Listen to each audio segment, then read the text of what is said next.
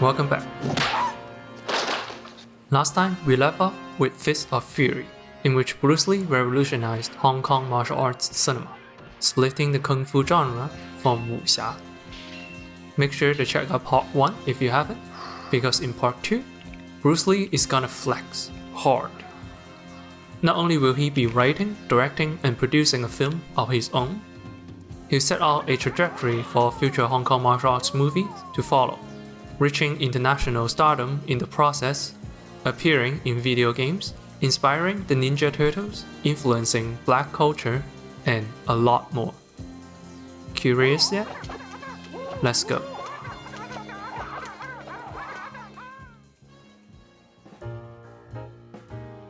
After collaborating with director Lo Wei twice, Bruce Lee became the biggest star in Hong Kong. Naturally, the studio offered him a chance to write, direct, and produce his own movie, expressing his vision in its purest form, in The Way of the Dragon. What we got, surprisingly, is a combination of action and humor. Bruce Lee plays an uneducated kung fu practitioner. Yeah, it's a weird running gag at this point. At his friend's request, he goes to Rome to help protect a Chinese restaurant from being attacked by a local mafia gang. Bruce's ambition is clear from the start. Set in Rome with multiple foreign stars, even with some James Bond style action, Bruce Lee aims to be international. The story, I think, also draws inspirations from Bruce's personal multicultural upbringing, with depiction of racism that Bruce Lee may have experienced back in the States. Not only from white people, but also from his fellow Chinese. You can see Bruce plays around with his persona quite a lot, showing his body even more, one-upping his past characters in a delightful manner. But as I said, the most surprising new addition to the genre is the humor. The first 30 minutes of the film contains no action. Instead, it opted to entertain you with slapstick and situational comedy. The entire opening scene is Bruce Lee in a comedy routine, indicating the intentionality. And even when the action kicks into high gear, the blood and gore of the past are replaced with humor. And cheeky intercuts with a kitty. Believe it or not, this is a real game changer. Before this film, much of the martial arts genre in Hong Kong is gritty dramas, similar to Kurosawa's samurai films. Additionally, Hong Kong has yet to develop its own brand of humor. The Hui Brothers show just began a few years ago, and we are an entire decade away from the golden age of Hong Kong comedy. It would seem like Bruce Lee fundamentally understood that kung fu films, in some way, are just heightened slapstick. Seeing people flying across the room is funny. And you most likely already know the impact. From this point on, kung fu and comedy became inseparable. If it's a kung fu film, it's most likely going to be a comedy too. Jackie Chan, Gordon Liu, Sammo Hung, and many others would cultivate the action comedy genre to international fame. And it all started when Bruce decided to tell a joke. Not bad for a directorial debut. After The Way of the Dragon, Bruce Lee began productions on his next film, The Game of Death. But halfway through filming, Bruce Lee finally got his chance to enter true global stardom, as he was offered to star in an American film, Enter the Dragon. With 50 times the budget of The Way of the Dragon, Enter the Dragon is undoubtedly the most beautiful Bruce Lee film. Cinematography is great, and the music is so iconic.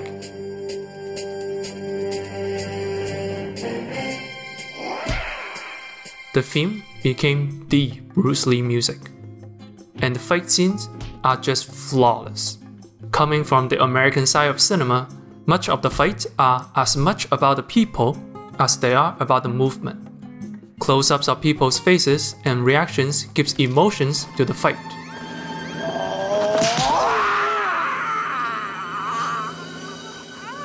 Sometimes you don't need to see the hit to feel it.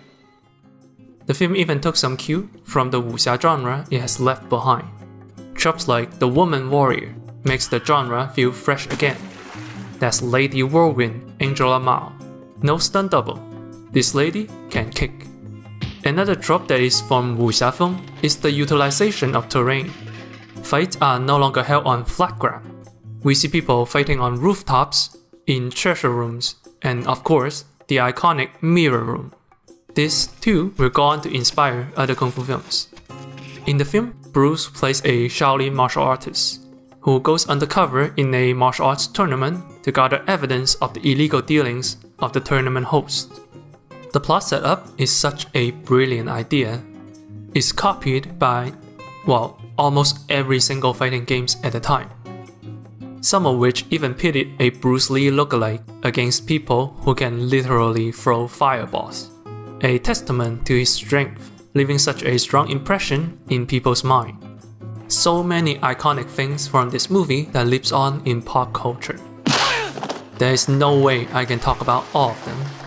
So let's skip to the most important part. Bruce Lee broke the racial barrier. Bruce Lee's punches and kicks finally hit the heart of audience around the world. It made this film an international success. An American film featuring a foreign Asian star? Bruce Lee did the impossible. Everywhere you look, you can see influences from this film. It further pushes our collective fascination towards Eastern culture, giving us gems like Ninja Turtles and crafts like Double Dragon. Films like Rush Hour and Shanghai Noon became possible. It made Hollywood much more willing to cast foreign stars, such as Jackie Chan and Jet Li. While not strictly related to Bruce Lee, I'll be remiss to not also talk about co-star Jim Kelly, whose terrific charming performance made him a big-name star, who went on to star in many successful blaxploitation films, forever associating kung fu with black culture, making movies with African American leads much more widely accepted. You see the colorful landscape we have in Hollywood today? Bruce Lee's kung fu literally shaped history, and the power can still be felt to this day. Sadly, Enter the Dragon will be Bruce Lee's final completed film, as he died from a cerebral edema, cutting his promising career tragically short. Still, Bruce Lee has left us with one final gift, the half-finished film, Game of Death. Over the years, there were multiple attempts to finish this film. We are going to talk about none of them. I just want to show you what Bruce intended to be in the film, and through this, show you something you may not have realized. In the film, Bruce Lee plays a retired martial arts champion who is confronted by Korean underworld gangs. He's forced to go up a pagoda to retrieve an unknown valuable item from the top floor. At least 39 minutes have been filmed, all of which are fight scenes, and they are the best of the best. Because here, you see one thing you don't see often. You get to see Bruce having fun. Surprised? The nunchucks fight begins with a dance-off. That's how you know it's serious business. There's a lot more talking during the fights. Do you speak any English? And Bruce actively teases his opponent. How'd you like that? To great comedic effects. How do you like that? There are, of course, dramatic moments as well. But clearly, Bruce wanted to be lighthearted. He wanted to continue what he started in The Way of the Dragon. Most of us remember Bruce as this absolutely confident, immensely wise young man. Every word from him is a word of wisdom. But really, I don't think Bruce wanted that. There's a reason why Bruce kept playing uneducated men in comedic situations. Look at his smile. Look at him, slightly embarrassed. Bruce Lee is a charming, funny man. Look at this man's expression. Doesn't that remind you of someone? I think Bruce would be very proud.